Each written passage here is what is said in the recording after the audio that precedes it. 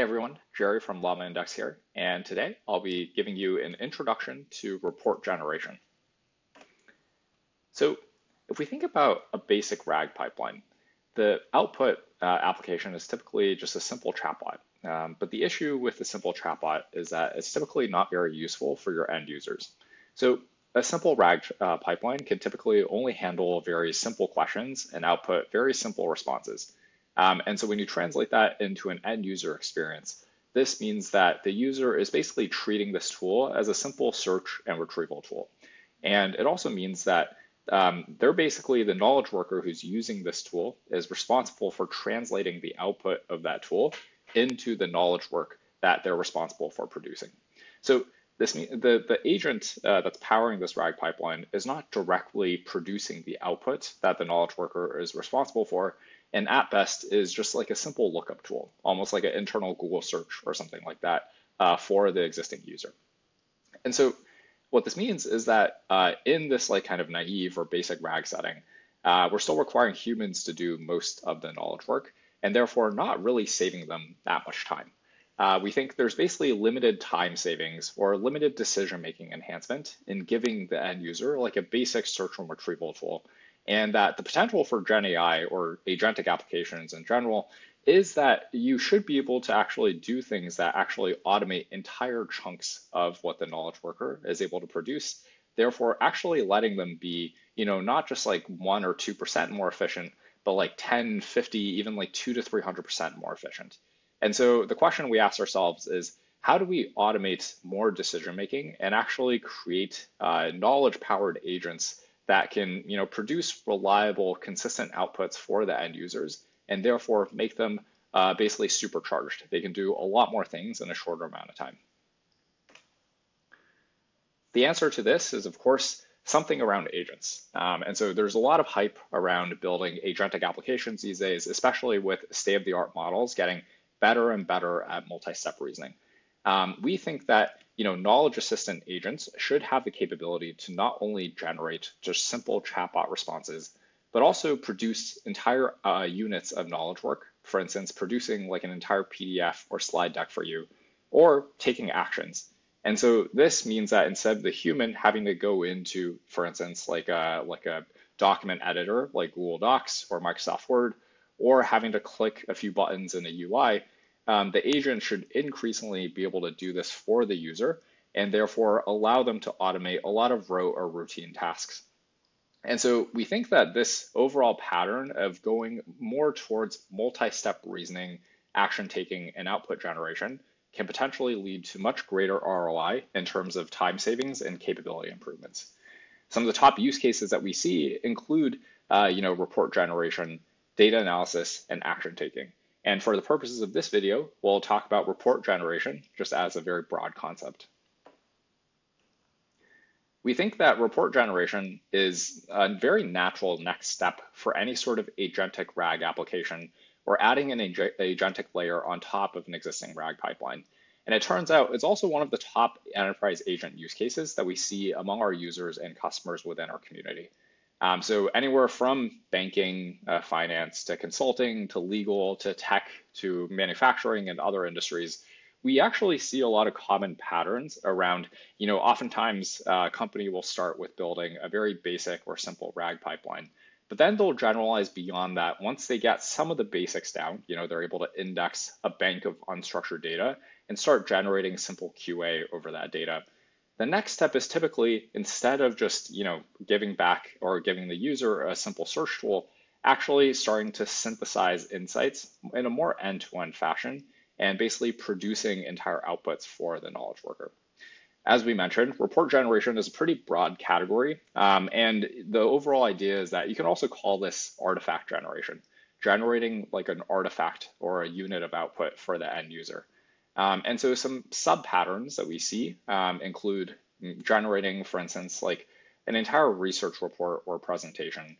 So for instance, generating like a survey paper over existing documents, or generating an entire slide deck where, maybe instead of, in addition to actually figuring out the content, you also have to figure out the structure and the overall layout.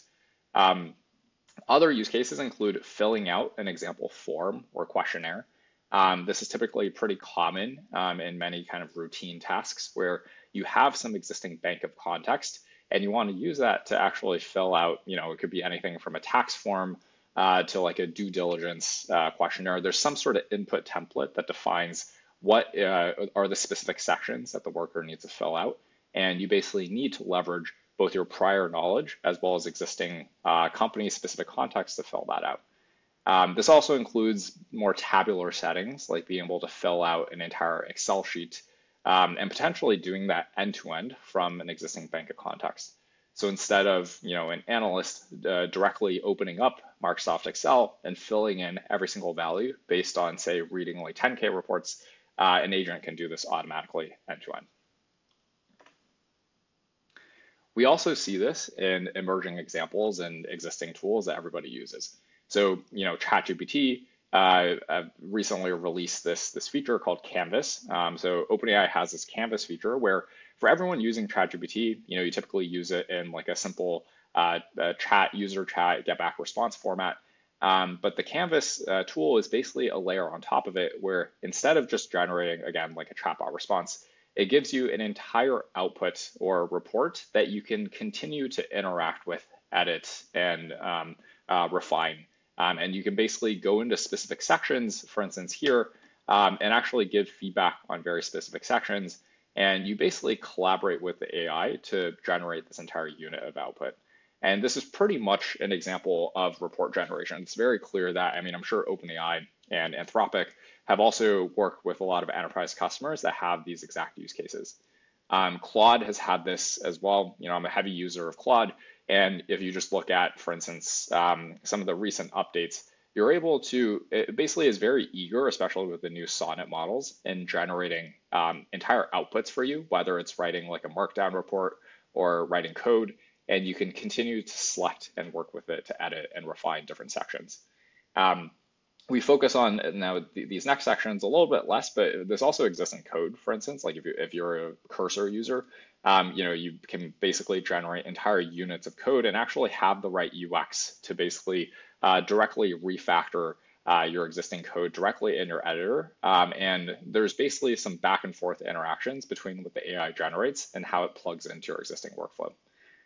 So we'll talk about some of this in future videos too, but there's some core components of a report generation architecture. And today we'll go over some just very basic building blocks of what a report generation architecture looks like. And then in subsequent videos, we'll go over some tutorials and how do you actually leverage some of these components to build both like basic to slightly more advanced report generation workflows. The first concept is structured outputs. And structured outputs is basically a foundational concept for anyone trying to build or develop with LLMs and build applications. It's basically the idea that instead of prompting the LLM to output something that's an unformatted output, prompt it to output something that's more structured in nature. And so something that follows a certain predefined schema. And this is important because if you think about most versions of reports or artifacts, they basically require you to adhere to some structure, whether it is something that's super explicit, like filling in every single cell in an Excel sheet, or being able to generate even like a markdown report. There will be like a heading, different sections. There might be like interleaving text, tables, and images. And so if you look at this example right here, this is just a very simple schema that defines what a sample report output could look like. There's a top level report output class, and underneath it, there's text blocks and also image blocks. And basically a report output can contain interleaving text and image blocks. And this is just one of the examples we'll go over in one of the subsequent tutorials. And the result is that you're able to generate this entire output with text sections, and then there's images in the middle, and then more text after that. And there's other versions of this, of course, but fundamentally, you want to be able to prompt the LLM probably through like function calling capabilities or through regular text prompts to basically output something that's in a structured format.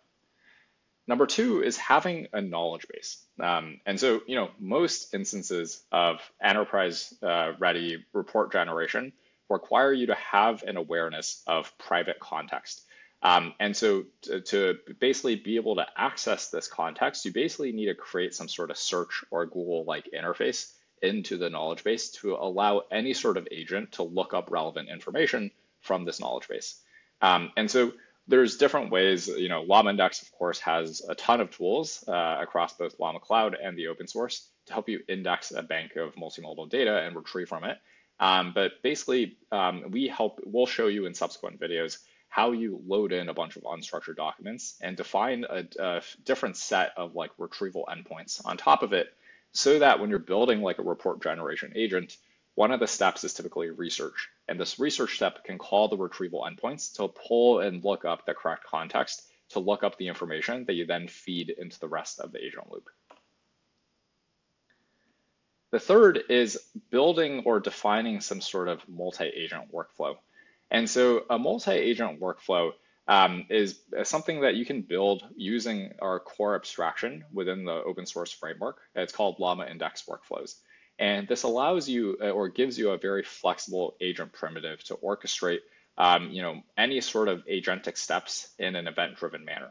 And this will allow you to build something like this type of flow, where you're able to break this overall report generation task into independent agent steps. For instance, having like a researcher plus a writer, and then having every step solve that task before moving on to the next one.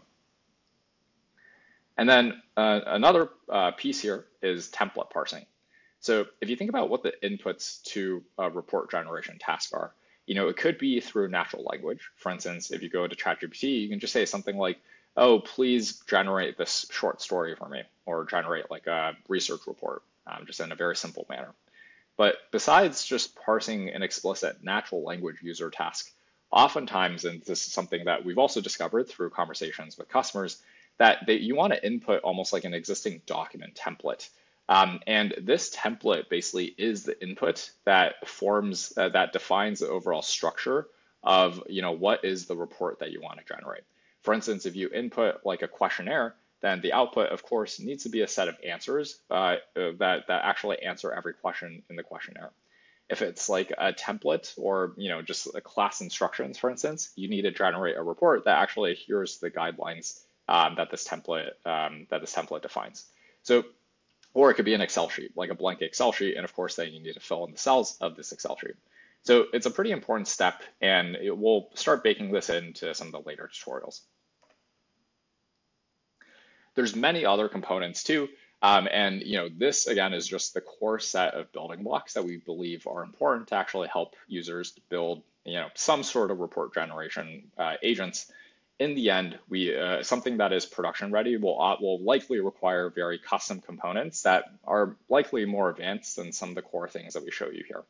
But the last step that we'll talk about is just human in the loop, and this is something that increasingly, as workflows are more agentic and automate more and more steps, then there's a lot of value in letting the human actually inspect what's going on and give feedback in both an implicit and explicit manner at every step of this multi-agent workflow.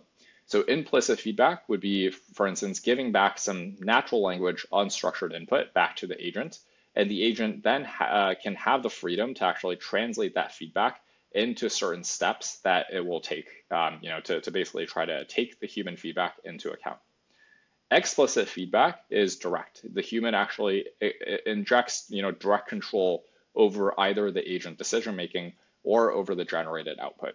So for instance, it can say, please throw away this information and actually have a toggle. And then it's not an LLM figuring out, what to do. It's actually just directly throwing away this information in the control flow of the program. It could also mean the user directly injects an edit into the output report.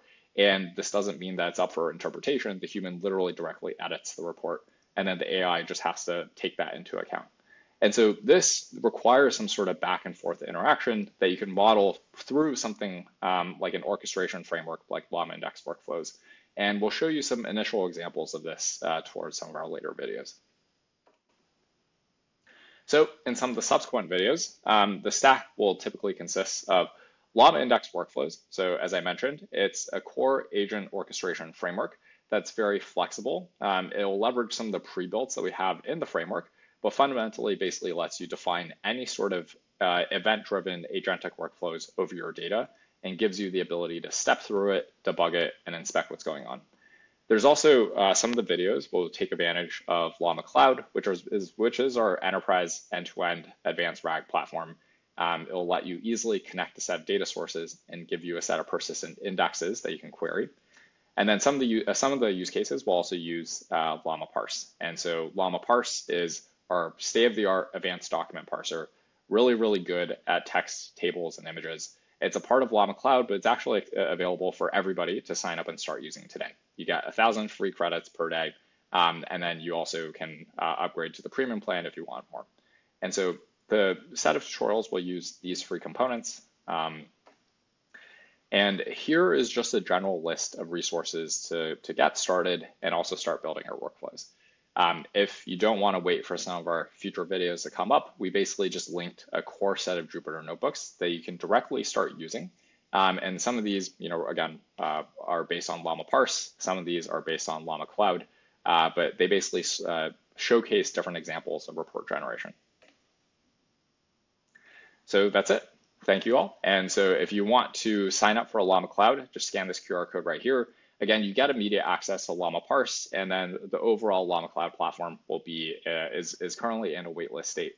And then if you're an enterprise looking to build enterprise-grade RAG and agents, please get in touch on the QR code at the left.